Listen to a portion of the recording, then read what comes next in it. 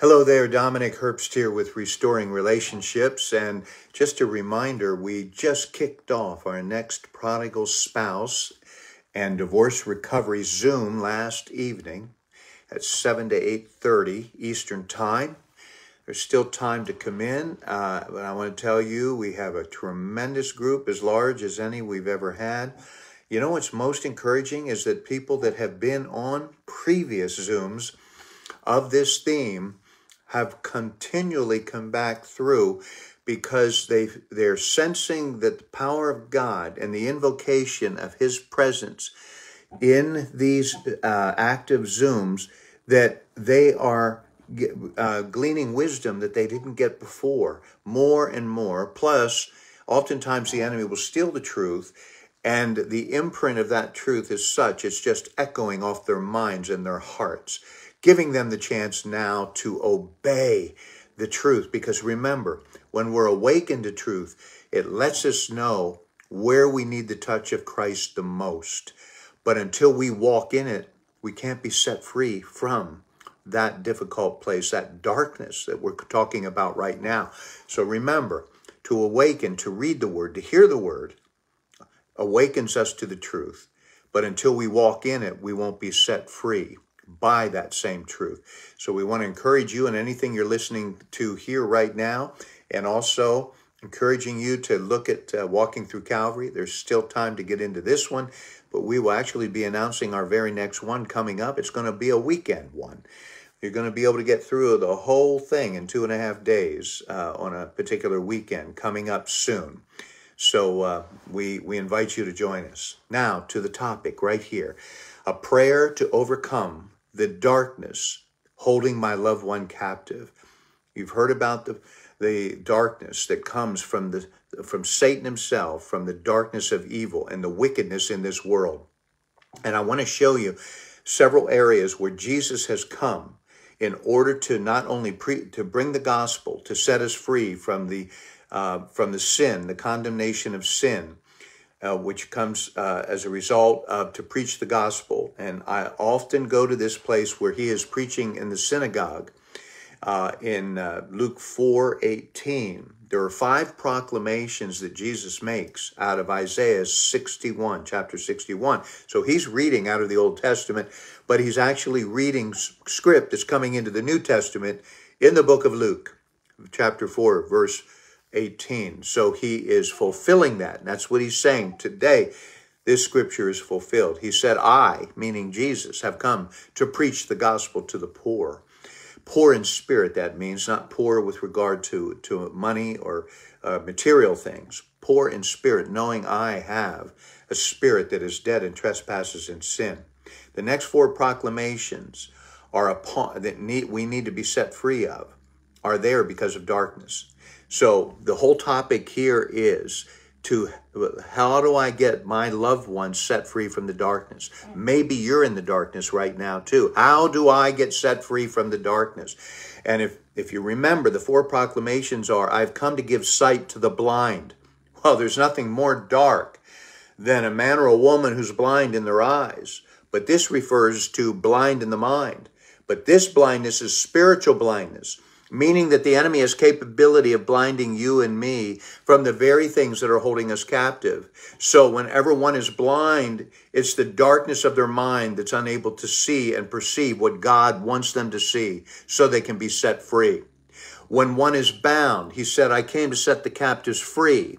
And when one is bound or held captive within their heart, it's the darkness holding them captive. It's not the light. It's not the truth. It's the darkness always that keeps them blind and keeps you and I blind when we're not careful and not asking the Lord to check our spirit, to search us. As David said in Psalm 139, search me, O God, know my thoughts, try me, know my heart, see if there be any wicked way in me and lead me in the way everlasting. I perceive something is missing. I know something is there, but I don't know what it is. I can't see it. I'm blind. Now search me, because in the blindness I'm bound. So when you're blind and you're bound, it's always the darkness, always. When one is oppressed, it's the darkness of depression and many, many other things that come with oppression. If you want to know what fills up the psychology the people that are in the field of psychology, therapy, and counseling, it is the oppressed people that come in to see them. So it covers a whole canopy of what? Darkness over the person's mind and heart. It's the darkness of depression among every other type of disorder that person may be held captive by. So this darkness can come in the form of a stronghold of depression. And if you've experienced it like I did years ago until I was set free of it, depression is a sensation of nothing but darkness all around me, that I can't even see my way out. And it's bigger than me because it's a power greater than me, but it's enemy power. It's not Christ power. Now, we always like to quote, greater is he that is in me. Christ, if you're a believer in Christ, he's in you, than he that is in the world. But he's getting too close, the enemy, and he's now bringing this darkness to bring about depression, despondency, fear, anxiety, where you're constantly nervous. The Bible calls it an Old Testament word, vexation, to be vexed. That is constantly in turmoil and constantly in distress. Even when nothing is coming to get you, no one's coming to get you, you're in distress because you know it's just a matter of time. This is what darkness does. It creates a sense where the person feels like they need to run, and get away, but there's no one pursuing. It actually, the Bible says, and I think it's a proverb that says, the wicked flee when no man pursueth. And you might say, but wait a minute, if the person's in darkness, are they really wicked? They're under wickedness. That's you, me. We may be blood-bought, born again by Christ in us, but when the darkness settles over us, we are operating in a realm that is nothing but wicked. That doesn't mean we're practicing wickedness. However, if we don't look to the Christ to get our way out, because he is the only pathway out, to believe that we can go to a fallen human being and somehow have them lead us out. Now, you may say, well, I've been to counselors and they've helped me get through some of this. I am so happy to hear that. But have you been set free? There's a difference between getting alleviated to the impact of that darkness, where you feel the presence of that person who stands in the gap, and God will use that. That's a very good gift of a believer, trusting that they're believers in Christ, because they have no hope or help for you on the basis of the word of truth if they're not believers in Christ and they're not obedient to the truth. They can only take you so far. And it's almost as if there's all kinds of places and lands in that darkness surrounding that person that is held captive by that darkness. But the problem is, you can go to any place where that border of the darkness is, but you're not going to get through it by some human fallen element. It has to be the Spirit of the Lord Jesus Christ, the Holy Spirit. All power is given to him in heaven and in earth. You're going to hear that through this whole time so that you don't forget it. All power, not some power, not great power, the greatest of all power, all power.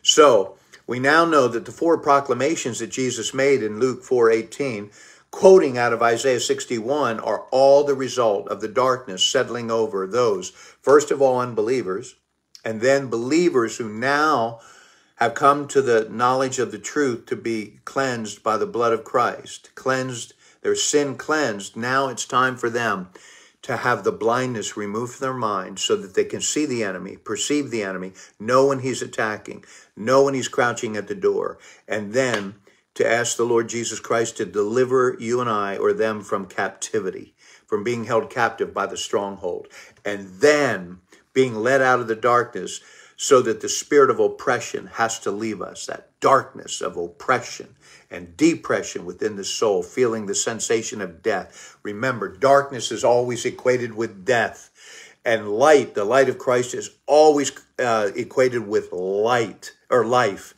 The life is the light of men, John 1. And in him was life, meaning Jesus, and the life was the light of men. So Jesus is perfect light. There's no darkness in him. And the enemy is complete darkness. So we don't want any part of that. Those, for instance, experiencing oppression, which is the number one reason for all the psychological disorders and the need for intervention, again, from a human process. Be careful of the limitations of human psychology. Well, but there's Christian psychologists. I understand that. I'm a Christian psychologist, but hear this, using psychological methods, when the Christ of Christianity is the only one that can set that counselee, that client free, it is a blind guide, even as a believer, blind guide, not to present to them the authority of Jesus Christ and teach them to take that authority over any area where the enemy has held them captive in his darkness. That will bind that darkness in the name of the Lord Jesus Christ. Cast it out. Show the origin why that darkness is settled in. Repent for any area that has not been surrendered into the throne room of God. I repent from not trusting you, God. I repent from this sin that has allowed the darkness to come into me. And you may say, well, what if my loved one, they're not even looking to God? Then you pray in intercession that God would do whatever he needs to do, whatever is required as the number one intercessor in that loved one's life. You're the number one intercessor. Why? You have the most to lose in terms of the fellowship of that one you love so dearly, and you're probably the worst victim of their behavior, because when they're in darkness, they're doing nothing but casting dark shrouds over the people around them. You know what happens when you're in the presence of someone covered in darkness. You feel like the darkness is getting on you, getting over you, penetrating you. You've got to protect yourself when you're in the presence of someone who's bringing that darkness. That darkness is more powerful than you and your human flesh, not more powerful than the Christ that is in you. You must invoke the Christ. It is not enough to have people just giving encouragement and you can do this and all of that. That all sounds good, but ultimately until you bring forth the Spirit of God into the spiritual realm where this spiritual darkness is, it will not depart. It's not going to give up without a fight. It's the enemy's way of cloaking that person in that shroud that I call it. I mean, you want to talk about a whole shroud, a whole bubble around that person that's a shroud. You know what a shroud is. It covers dead bodies. There's nothing under the shroud but death. And that's what the person feels and experiences. Never forget that darkness is death. Light is life. So here's a definition from Webster. It's unjust or cruel exercise of authority or power. This is an example of oppression of a people under a dictator or a people group under communism. They're not free. They're not free. I mean, there are certain things they may be able to do, but they ultimately don't belong to themselves. They don't have the freedom of this country. And this is why it's so important to protect that freedom. Freedom always has a price. So oppression can be a people group that keep others enslaved or oppressed. Oppression is just another word for keeping people enslaved, sometimes by fear. The fear that the authorities of the dictatorship are going to imprison them or even kill them and their families. But oppression can also be oppression over the soul, and that begins with depression, despondency, suicidal thoughts, and ideation. That includes fear, anxiety, even panic attacks. I experienced all of that, but Christ set me free. I didn't even know about the power of this darkness that would come over even the believer. I didn't know. I was a believer at the time, but I never knew that I could invoke the power of the living Christ through the omnipotent power of his Spirit, where all power, all authority, he says, is given to me in heaven and in earth, in the whole universe. All power, not some, not most, all. You're going to keep hearing that. Don't ever lose it, because it's the one thing that'll stop you from going to everyone else on the horizontal plane and start going in and up on the vertical plane. You say, but I need somebody to help me with that. That's what the enemy's going to tell you. You need to surrender into him. It's not about you helping him. God doesn't need your help. He wants your surrender. He wants your obedience. He wants your trust. That's it. It's the one place where you give up to win. Have you ever been told in any sport, any competition, hey, give up, you'll win? No, that's totally counterintuitive to the natural world. You don't, in the natural world, you're playing a sport, you go, you give it all, and you win. But in the realm of the Spirit, you give up to win, because the one who fights the battle for you is the one who has all the power. The battle, the spiritual battle of getting rid of this darkness belongs to the Lord. The battle belongs to the Lord, whether it's in you or your loved one. So stop trying to fight this in the natural realm. Stop trying to reason it out or reason it into the one who's taken over with darkness. That's like trying to reason cancer out of a man's body. Would even natural medicine ever relegate to the fact that, hey, we've got the scans here, we know where your cancer is, we're going to teach you how to talk your way out of not having cancer? That's outrageous. Time for a new doctor, right? It needs to be cleansed and purified out of you. The cancer has to. That's why we go to a physician on this earth. Now, I recognize some of the methods of eradicating that cancer might be as invasive as anything could ever be, but it's what we have in order to get it out of there. Well, in the realm of darkness, a bitter root will come with this, a contempt. Not only will you be blind, you start to lose sight of who you are in Christ. Not just who you are, but whose you are. Never forget, it's not just who you are. A believer in Christ, it's whose you are. You belong to him. And he is ready to unleash if you ask him, if you appeal to him, if you take authority in the spiritual realm. Jesus said, you receive not because you ask not. Start asking. He wants to give it to you. He's given you free will. He's not playing some cosmic game here. He gave you free will so that you know that if you trust him, if you obey him, if you surrender to him, remember, give up to win, or give yourself fully to him, that he will wow you in ways that you never imagine. And if it's the loved one who's so held captive, they can't even form the words of prayer, you go into a high velocity authority. Get prayer warriors, agree with them. Remember, if any two agree as to touching anything here on earth, it will be done in heaven. What is bound on earth is bound in heaven. I bind this darkness over my husband, my wife, my son, my daughter, my loved one. Whatsoever is loosed on earth is loosed in heaven. I loosen this soul, this Spirit of God, this precious one of my family members. I loosen their heart to have the fullness of reception of the Holy Spirit, and that the light of Christ will pierce that darkness and disintegrate it, that it can no longer be there. The Lord will give you the words. We're going to make sure we pray here at the end of this presentation. And this oppression also includes a sense of being weighed down in the body of our mind. You ever felt that weight? That's why Jesus said, and it's in Matthew 11, come unto me, all you that labor and are heavy laden, and I will give you rest. He's talking about the weight upon the soul of a person that is never meant to carry a weight of that nature. But we keep taking on more, and we carry it. And it begins to crush us and break us till we come to the point saying, I can't do this. And that's the perfect place to be. You say, no, I got to be strong. No, not in this place. Not strong in flesh. You don't want strong flesh, because that flesh will never come up against even the slightest of demonic influences. It's only the power of Christ that will take authority and disperse the enemy in the darkness. It's so important that we understand that. Jesus said this so that you would remember to trust him. My strength, Jesus said, my strength is perfected in your weakness.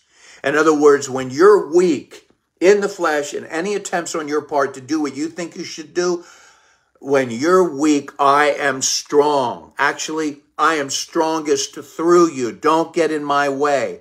If you try to do this and be my little helper, you get in my way.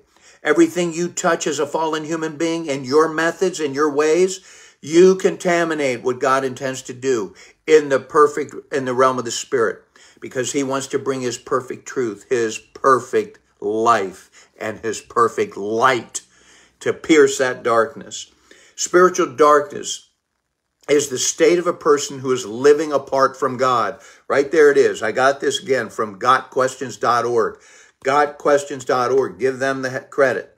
They did the research here. The verses were most important to me because I come from the truth. You know that, not opinions.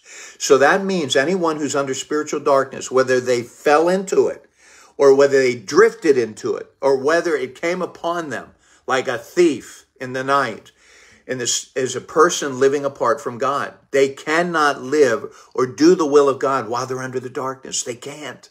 As a matter of fact, they're going to do the very opposite. You think about this with leaders of our nations. They're living under this belief that they have the answers when in fact they're under darkness. Their minds are blind by the enemy. And this is what it means in the scriptures in Romans. Professing themselves to be wise, they became fools. They think they're wise, but they weren't. It's just like he said to the Pharisees. They thought they were so religiously connected with the living God. They couldn't have been farther from God. They were under the darkness of the blindness. They couldn't even discern the Messiah when they were looking right at him. That's darkness. That's pride. That's arrogance. They couldn't even perceive him.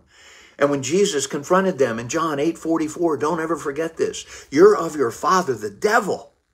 Imagine that. He called the top religious leaders of his day, he called them children of the devil. You're of your father, the devil. He was a murderer from the beginning and a liar and the father of lies. And the truth is not even in him. When he speaks of lies. He speaks of himself, the father of lies. That's what he said to them. Imagine being a believer and being lost in the darkness and now doing the things of the father, the devil. That father, not this one. Our father is Abba. Romans 8:15. We no longer have the spirit of bondage again to fear. We have the spirit, capital S, of adoption, whereby we cry, Abba, Father. Abba. He's not only our Abba Father, he's our great physician.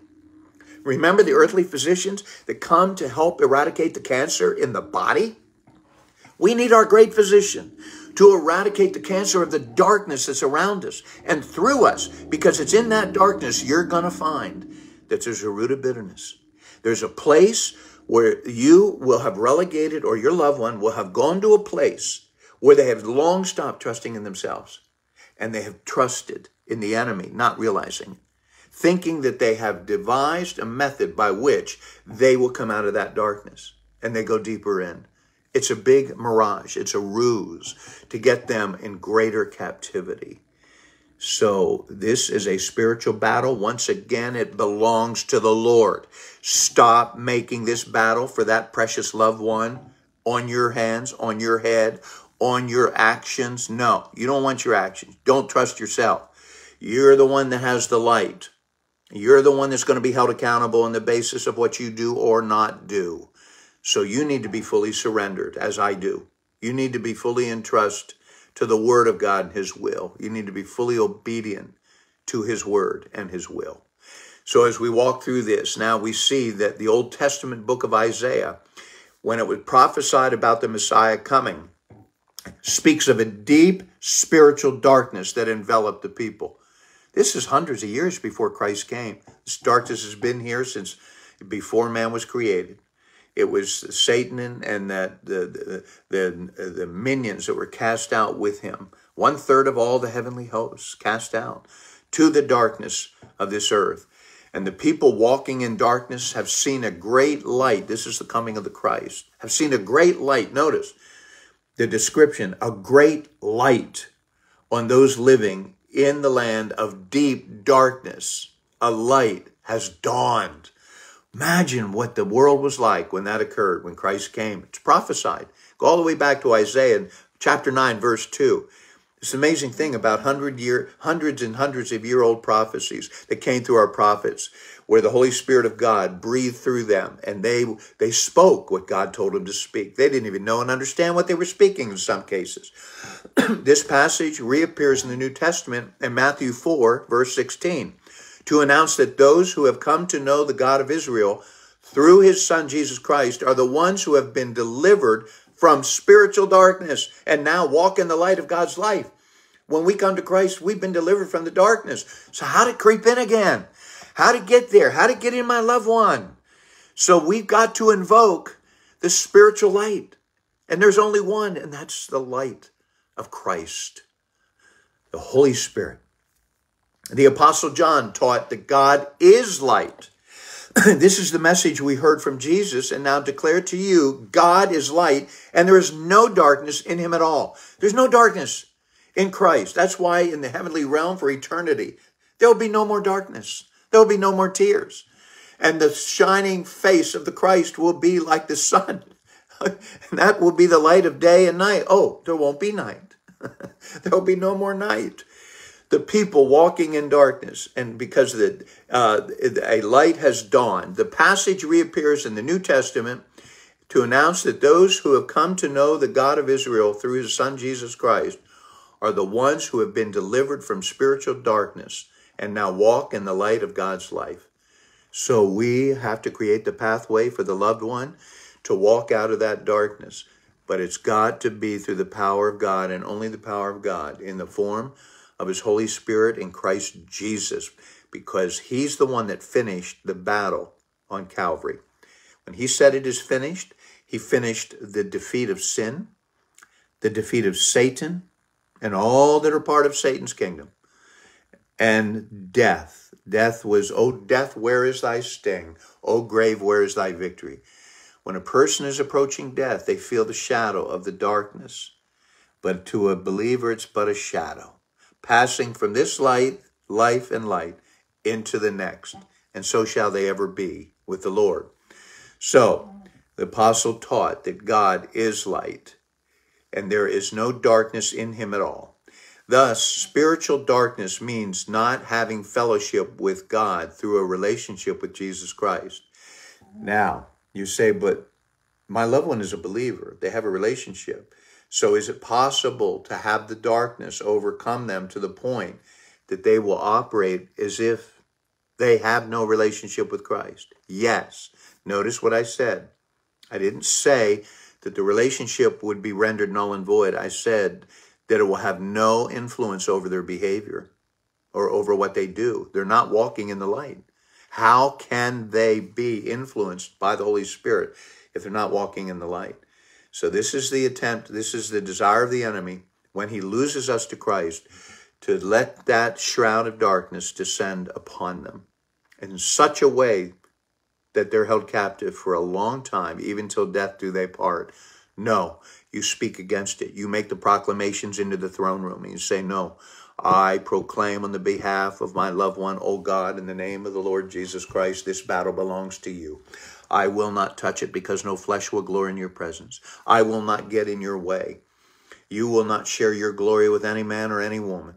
And I don't want to get in your way, and I'm going to make these proclamations because life and death is in the power of the tongue, and I will speak into the throne room. I will speak no matter how much hope I feel is lost. Every time I see him or her cloaked in that darkness, I will hope against hope, as Abraham said, that I have no hope. I will still hope on the basis of the promises of you, O God, to deliver them from this darkness. So thus spiritual darkness means that they won't have a relationship. It'll look like that. God's going to change that. The darkness of separation from God is overcome through Christ. In him was life, and that life was the light of man. The light shines in the darkness, and the darkness comprehends it not. The darkness cannot overcome the light, ever. But we must invoke the light in our prayer and in our intercession. Thus, spiritual darkness, from the moment Adam and Eve sinned, humans have lived in a fallen world. All people are born in the fallen state of the separation from God. Every child born into this world, before they become a believer, their spirit is dead in trespasses and sin. It's dark. So remember, death is darkness, darkness is death. It's dark. And only the light of Christ coming in when they receive Christ can cleanse them from the sin that has kept the spirit dark and held hostage, held in bondage. And this is why it's regarded as living in rebellion. Living in rebellion to God and his will is equivalent to living in spiritual darkness. So whenever you see a believer, or you as a believer, you're living in rebellion and you know that you're doing sin, you are actually invoking the darkness upon you. You're bringing a darkness to you, even though the light is in you. That darkness cannot extinguish the light of Christ, but what it will do to you is it will extinguish your fellowship with and the communion with God that you so desperately need to walk after the Spirit. So this is a very powerful spiritual battle that needs to be reckoned with the utmost gravity of seriousness here. So he has delivered us from the domain of darkness and transferred us to the kingdom of his beloved Son. And we've been rescued. Jesus Christ has rescued us, Colossians 1:13. Those who reject Jesus Christ face eternal separation from God in a blackened darkness. How does darkness get more than black? How does blackness get more than dark? And that's Jude 1, verses 4 through 13. Okay? In Judaism, a person's inner character and moral quality are understood to be reflected through his eyes. And you can tell a lot. The eyes are the windows of the soul, it's been said. Jesus compares the moral condition of an unregenerated soul to darkness. A lot of people, you can see the darkness in their eyes. You can even see darkness come over a believer in such a way that you know there's an area there that the enemy wants to increase that darkness in them for an area where they are still held captive and have not been set free. So the Apostle Paul describes those in a sinful state before knowing Christ as possessing a darkened, closed mind and a hardened heart. Can it get any worse than that? A darkened and closed mind, a mind that cannot receive truth, and a hardened heart. Their minds are full of darkness, according to Ephesians 4:18. They wander far from the life of God gives them, and they have closed their minds, hardened their hearts against him. Unbelievers live in a spiritual darkness because Satan, the god of this world, small g, has blinded their minds. That's in 2 Corinthians 4:3 and 4. I remember looking at that verse and quoting it year after year when it was appropriate. If our gospel be hid, Paul's talking to the church of Corinth, if our gospel, the gospel of the Lord Jesus Christ, to cleanse us from sin, if it be hid, it is hid to those that are lost. Because the god of this world, small g, Satan, because the god of this world hath blinded their eyes, lest the light of the glorious gospel of peace shine in. The enemy keeps people that don't know Christ and have thus far rejected Christ, keeps a very thick darkness around their mind, the spiritual darkness, that the eyes of their mind cannot see that they're in darkness. And this is, again, goes back to leaders who do not allow the sovereignty of God to rule in their lives, so they will not allow the sovereignty and the great wisdom of God to be part of their ruling decisions. Which is why, if you look at the decisions of those in leadership without Christ, measure them against the truth. Measure them against the truth. They're completely diametrically opposed. 100% diametrically opposed, because the spiritual realm is counterintuitive to anything in the natural realm. And what they think they're doing works and is right, all they're doing is creating devastation upon devastation, because everything they touch, they contaminate. They're filled with the darkness in their soul. If they don't know Christ, it can't get worse than that. And that is why when we put leaders in a government where we make the choices in leadership, that even if we don't like the people that make the decisions that follow the truth, when we put the dark ones in leadership, that's a ruse of the enemy to hijack the wisdom of the believer, to put somebody of that nature in because they happen to like them better. Man, there's too much at stake here, folks. You got to be really, really, really careful. Look at what is done, what they do. If it's biblical, even if they're wretched and they're bullies and they're just, people you don't want to be around. Who are we? We're sinners. Who are we? What, because we're saved? Somehow we've arrived? Idiosyncrasies and personality disorders are everywhere, even among believers. We're not going to be perfect till he comes. So be careful, because you and I have choices we make, and that has to do with that loved one as well. Don't let that darkness continue to come into their lives and somehow begin to tolerate it and somehow begin to accept it because, well, they're going through so much or something may be happening there. No, you come against the darkness. You're not coming against them. You're helping to free them. If you truly love them, you'll do everything into the kingdom of God. But don't go out horizontal toward them. Go in and up. Lord, show me, give me the wisdom I need to know what to say, what to do, and how to invoke your presence and your power to set them free, because it's got to be all you. I won't touch it, Lord. I'll stay away from it, but I'm going to make my pleas, my proclamations, my declarations into the throne room, and I'm going to trust you fully. And I'm going to agree together with my prayer warriors into opening the heart of that loved one to reach, to experience the light and the life of the perfect gospel of peace to shine in, to cleanse their spirits, Lord, from that sin, to eradicate the pain from their soul, and that the glow and the glory of God will shine out of them instead of the darkness pouring in. And when the glow and the glory of God pours in, the darkness must leave, and that will come through their eyes, their behavior, who they are, and you will be drawn to them, and they will be drawn to you. Your highest prayer, your highest intercession has to be for them to come back to the Christ, to be drawn to the Christ. No man cometh unto me, unto the Father, except through me, as Jesus said in John 14:6. So, finally, spiritual darkness refers to all that is in opposition to light, all of it. The light of God's love in Christ. The good news that Jesus brings to this world is that his light, his life-giving spirit floods light and life into the spiritual darkness of the sinner's heart. The one who opened the eyes of the blind can also bring us out of the spiritual darkness. He's the only one, Christ. No matter how deep the darkness, don't ever forget this. The light of God's love and truth overcomes every sin that separates us from God.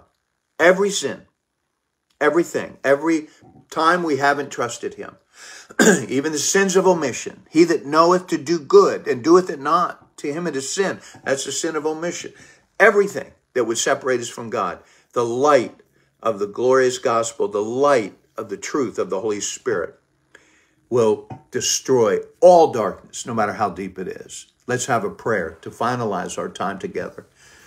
Father God, we know now more than ever this is extremely serious. It's extremely serious, first and foremost, with each one of us individually praying before you. We're invoking your presence to let your light, the light of your Holy Spirit, to scan every place in our soul and spirit. Oh God, especially the dark places. If there are any dark places, and there usually are, Lord, when you see that dark place, shine your light in, make it so clear. Bring about a spirit of repentance coming from godly sorrow that leads to that repentance. Remove all darkness of worldly sorrow that creates a sensation of death, that brings forth the depression and the disorders, the oppression that you came to set us free of, and to heal the broken hearts from the times of those who have abandoned us and forsaken us and betrayed us in the worst way. You came to do all of that. We're looking to you like never before. We're asking now on behalf of that loved one who's been in this darkness. They have no idea how to find their way out. They seem and appear maybe resistant to anything that is surrendering to you. We're asking that you would draw their hearts. Do what you need to do to come into their lives where your Holy Spirit just surrounds them and begins to pierce that place, to draw their spirit. Let them see the Christ in you, in each one of us, the glow and the glory of God, because Jesus said, no man comes to me except the Spirit of my Father draws him. Let them see the Holy Spirit of the Father draw them to him.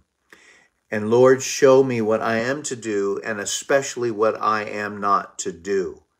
In my intercession, bringing that loved one to the throne of grace. I call him by name. I call her by name. I present them to your throne of grace to do whatever is necessary. I rebuke every foul spirit of deception, of lying, of darkness, of death that's over them. I bind those spirits. I rebuke them and cast them away from them, not to return. And in doing so, I'm asking you to reveal to this one in darkness the place that allowed the darkness to come in, and to surrender that place to you and ask forgiveness for not trusting you to come into that place where the darkness had taken over, and bring forth that spirit of repentance such that they will not be finished in their brokenness before you fill them with your light and life. We trust you for this, Lord, now and in the days ahead. In Jesus Christ we pray. Amen. Amen. If you have thoughts on this or comments, we love to see them. We're thankful for you being there. And remember, Walking Through Calvary. You'll find it on our webpage, restoringrelationships.org. We look forward to having you with us very soon on one of our Zooms. God bless you now. Bye-bye.